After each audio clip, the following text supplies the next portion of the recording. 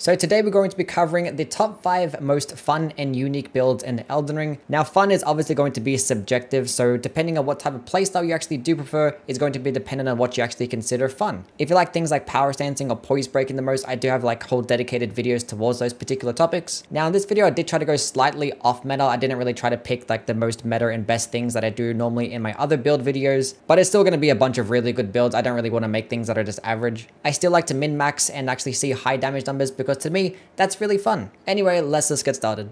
First build I want to cover is the dexterity based build using the Urumi Whip. Now the stats for this is just go all into dexterity because the Urumi gets an S scaling in dex.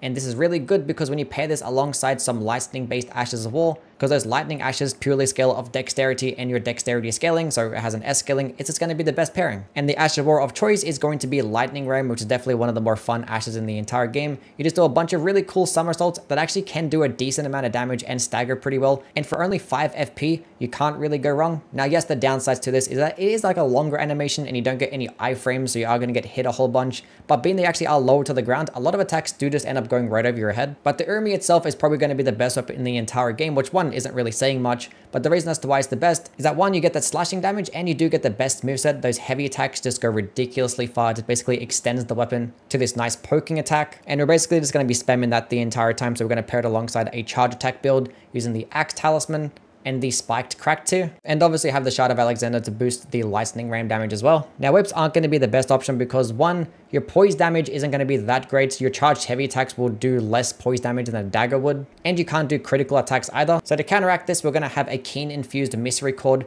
in our offhand, and it's going to switch to it every single time that you want to get a backstab or you actually want to get a riposte of an enemy. And we're just going to have this weapon infused with golden vow because this is going to result in more damage and more defenses. Now for this build, being that we are going to be lacking some projectile based options, we're going to go ahead and use a bow. Now the bow of choice is going to be the black bow, which is probably the best in the entire game because it's a medium bow that gets the light bow moveset, so you can get those cool jumping and landing attacks to get some pretty decent DPS. Now bows aren't going to always be the best option because they just don't get good scalings at all, so their damage tends to be kind of mid, but it can be a decent option to just kite enemies in one at a time or actually proc status effects at a distance. But to maximize the damage of the bow, we're going to pair it alongside the arrow sting talisman. But if you didn't want to use any bows, I'd recommend putting on the lightning scorpion charm or the Millicent prosthesis. And if you still wanted a projectile option, I recommend putting the thunderbolt ash war probably on the misericord. But for almost every single build, I always recommend going into 15 faith because you're always going to benefit of just using a bunch of different types of incantations like flame grant strength, bestial vitality, or some of the damage negation spells. But also for this build in particular, we're going to benefit off using the electrify armament buff, which at lower faith isn't going to really boost with much damage. It's only going to be plus 100, but it's still like free plus 100 damage, so you might as well.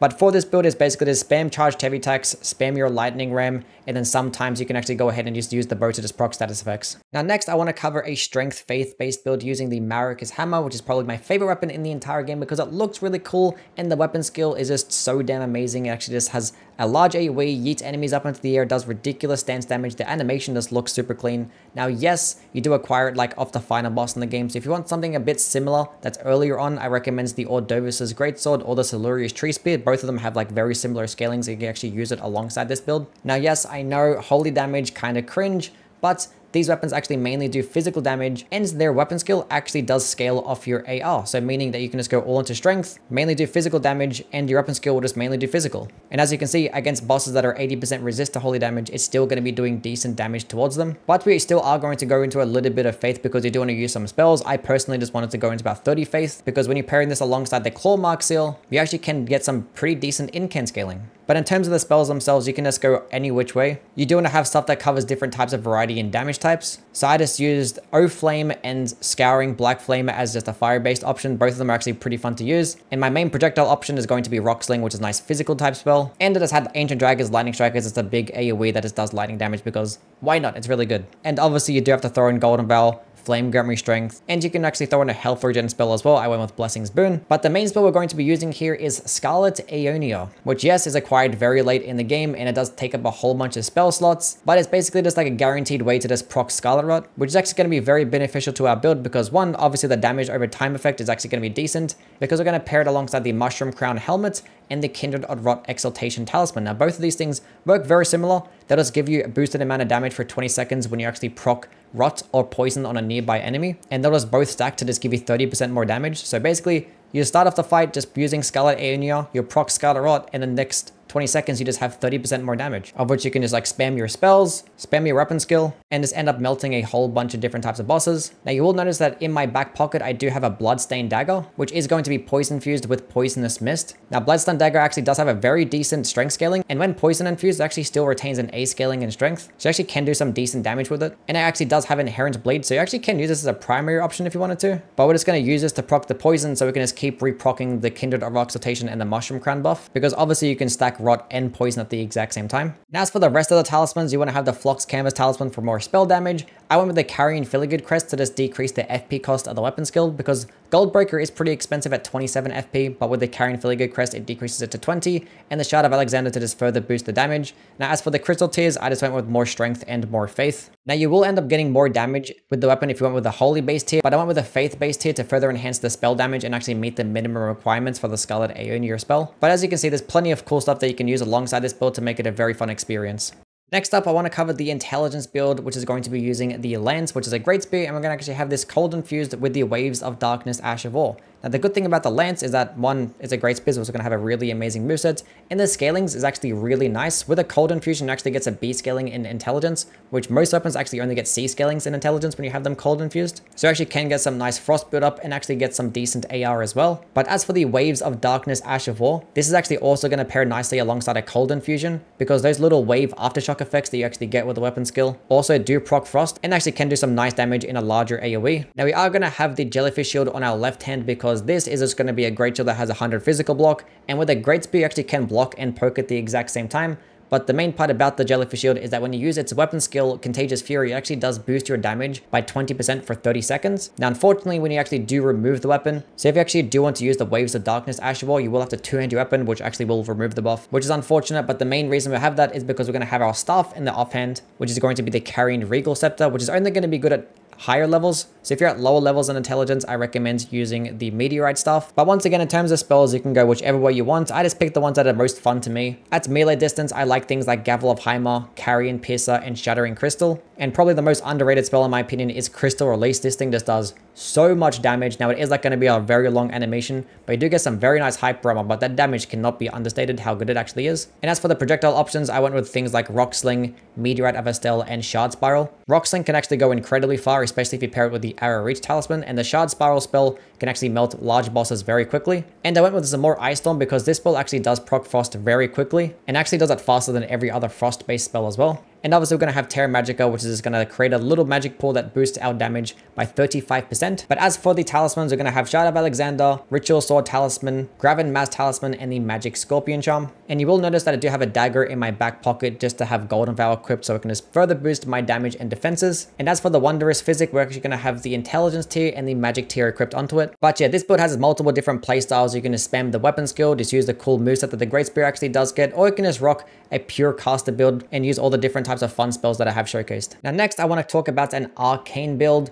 Now, for every single Arcane build, I always recommend just going into a little bit of Faith, because the Dragon Communion Seal is just amazing and it makes Faith Arcane builds the best in the entire game. So you just want to have a little bit of Faith to meet the minimum requirements for certain types of spells. But this type of build style is only going to be really good at higher levels. If you're like below level 80, it's probably not going to be the most viable thing. But for this build, we're going to be utilizing the Venomous Fang, which honestly is one of my favorite weapons in the entire game. And it is a claw-based weapon that actually does have inherent deadly poison, and it can be infused. So if you pair this alongside an Occult Infusion, you can actually get really good deadly poison build up. And within a few hits, you can just proc poison straight away. So obviously we're going to build around this, but with claws in particular, they just get very fast movesets that hit at the exact same time, and the jumping attacks are extremely good, so we're going to spec into that. Now the downside to the Venomous Fang is that it's the only claw that actually doesn't get 110 crit multiplier, and actually does get the least amount of range out of all the other claws as well, but it actually can output the highest amount of damage. As you can see in the gameplay right now, it just shreds things incredibly quickly. But for all poison builds, you obviously want to have the Mushroom Crown Helmet and the Kindred of Exaltation Talisman to just boost your damage every single time that you do proc poison. And being that claws are so good at doing jumping attacks, obviously going to go with the jumping attack build using the Raptor Feathers chest piece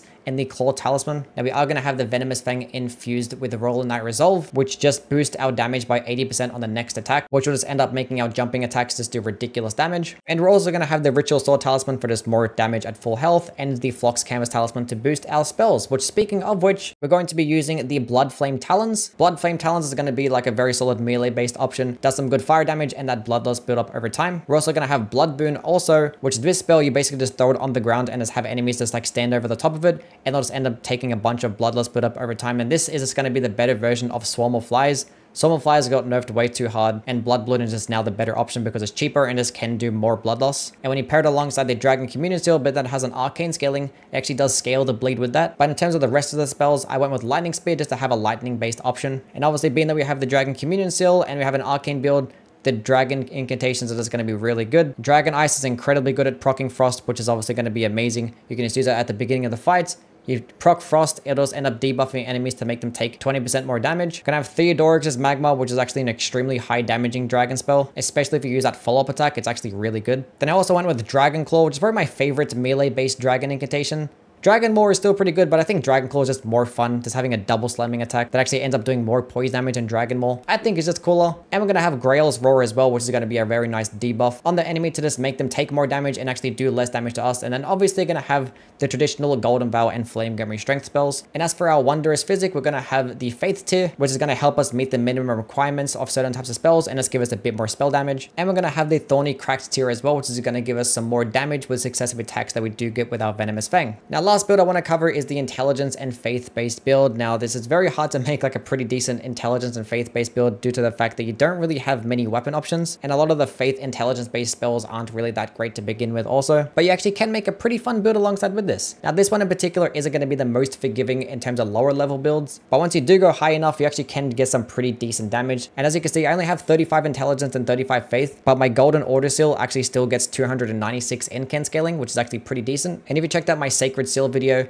you would notice that the Golden Order Seal is actually going to be one of the better seals in the game. But this one actually also does boost the Fundamentalist Incantations, which just involves your Ring of Light spells, and we're going to be utilizing those as well. The Discus of Light is actually going to be one of the most underrated spells in the entire game. Only consumes 3 FP, goes incredibly far, can do some decent amount of damage. It probably ends up getting the best damage to FP ratio in the entire game. And if you actually have the Radiant Gold Mask Helmet equipped, you actually do boost the damage of these by a further 10%. But the best things about these spells is that they have a very unique interaction with the Erdtree Great Shield, because that weapon skill, Golden Retaliation, can actually parry spells and deflect them back into this really cool holy projectile. And being that these Ring of Light spells actually do return to you, you actually can deflect those ones back as well. And as you can see in the gameplay, the projectiles actually do some very decent damage. Now, unfortunately, that actually doesn't scale with faith at all, and the Great Shield requirement is going to be 30 strength. So you are going to have to go into a decent amount of strength to actually wield this thing. And the only way to improve the damage is using the Shard of Alexander Talisman, Holy Scorpion Charm, and the Ritual Sword Talisman also. Now, the triple Rings of Light spell can also work alongside with this, but another cool interaction that you can use with this thing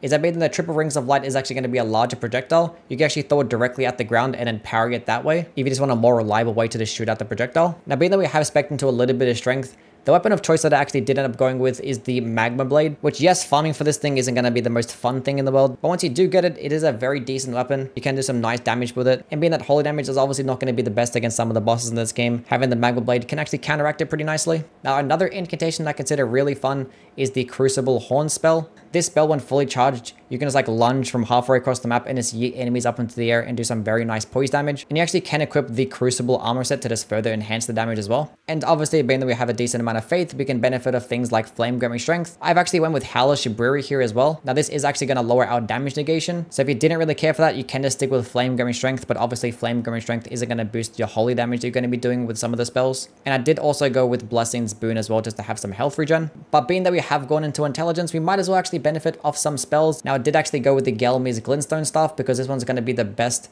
faith and intelligence based staff at lower levels. Now, the Prince of Death staff is going to be really good, but only at much higher faith and int. At 35 of what I'm at right now, this one's just going to be the better option. Now, cool spells you actually can use alongside this build. I went with Briars of Punishment. This one's going to be just a nice blood-based projectile. Has some nice tracking, actually has some decent blood loss build up, actually can stagger pretty well. And I also went with the Glintstone Ice Crag, which is a nice way to just proc Frost very quickly, and it's not that expensive either. But the only reason I use those spells is just to proc some status effects, just in case you go up against an enemy or a boss that is actually weak to those things. But for the most part, I wouldn't really bother using sorceries because your incantations are going to be doing way more damage because the Golden Order Seal is just going to be better. Now, as for the Wondrous Flask, I went with the Faith-based tier, which is obviously going to enhance our spell damage and the Magma Blade damage. And I went with the Holy tier as well, which is going to boost the damage of Discus of Light and Golden Retaliation. Anyway, that pretty much concludes it for that one. If you do want to see another top 5, just let me know down in the comments. And also do share your own opinions as to what you consider to be the most fun build.